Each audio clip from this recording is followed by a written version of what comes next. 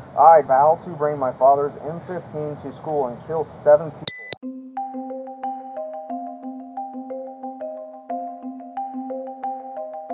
He's under arrest currently for making a threat to cause a mass shooting / active terror. It's a cause a mass shooting? Yes. He made a statement, a written threat to plan or to carry out a mass shooting. But he's just a little kid playing a video game. And all these kids keep getting arrested. And that's why the FBI and the local law enforcement is spending so much time. Because how do we know he's not going to be the kid from Parkland? He's not going to be the next kid, the kid that shot up Sandy Hook. We don't know that. These kids say stuff like that all the time. It is a joke to them. It's a game. Guess what my time in law enforcement is spent doing? Is arresting these kids for making these statements all the time.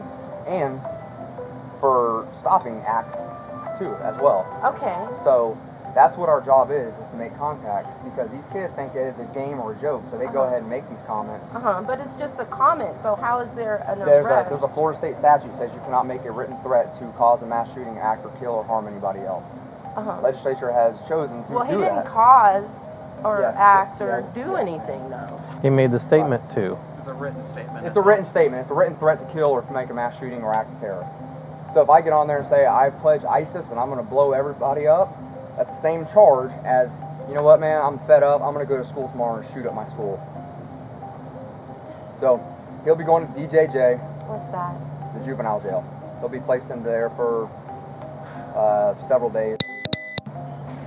And we're going to go from there. The charge is a felony.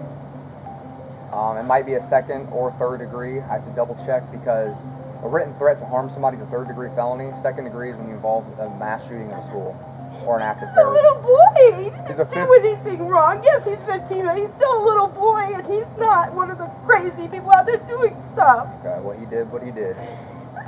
Yeah, but he shouldn't be treated as though he is a terrorist or something because he made a silly statement on a stupid video game. Well, in the world where schools and kids are going to school to learn and are getting shot and killed because people... I understand that, but at the same token, I mean, you have to look at things case by case too. I mean, he's not that person. Do you own a gun?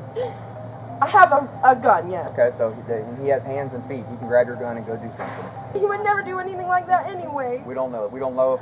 No, but I know. And I know. Most parents have it, ma'am. We're going to take him. He's going to go to our operations center, and we will go from there. But this is where we're at. This is the world we live in, where people think it's funny to say, I'm going to go kill people at school. Well, he's not people. He's a child. Okay. There's a difference. He's playing a video game, and he's a boy. And that's why he'll be charged as a juvenile. Unfortunately, these days and age, this is what happens. Kids get on these things, and they say this, and parents say, it's not my son, and then it might not be your son, but I know it's not my son. Somebody's son does, and then this is the world we're in, where kids are getting shot at school, where they're trying to learn, and I kids are getting shot in buildings. Unfortunately, we can't take risks, and we can't say, all right, we trust that this guy's not going to do it, and then it happens, and then we say, well, we had the chance to stop it. Yeah, but I'm telling you right now, this is not my son. My son and I are like this, and it's just us. It always has been, and it's not my son. He's a little boy still. It's a tough situation. I know you're emotional. High intellect and smart mouth.